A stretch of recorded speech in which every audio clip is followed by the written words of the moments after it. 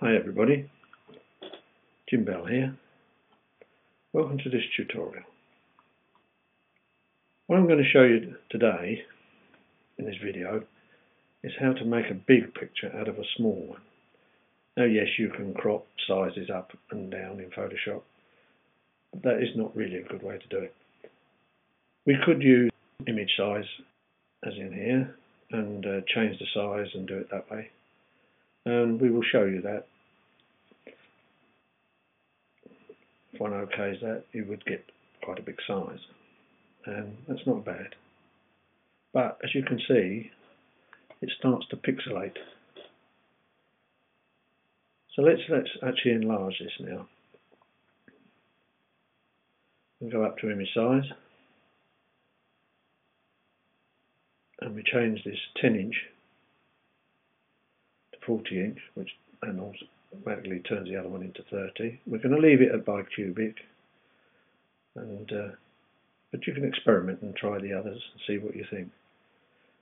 Now, there's a little bit of noise there, not a lot, but a little bit.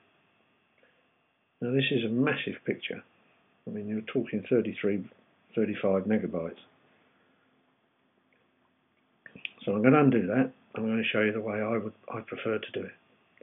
Now I've got to File, Automate, down to Genuine Fractals, which is a plugin for Photoshop, and it's very good.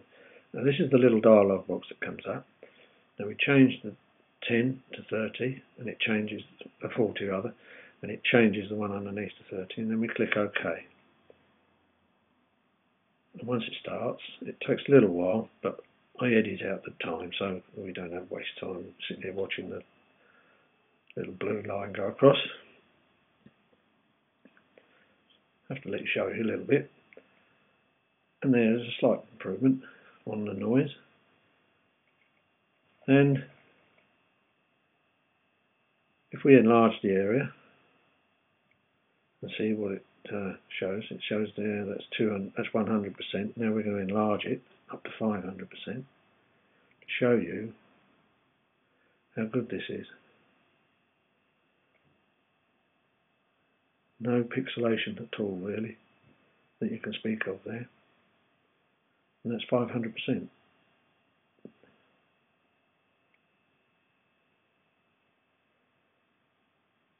there you go. Thank you for watching.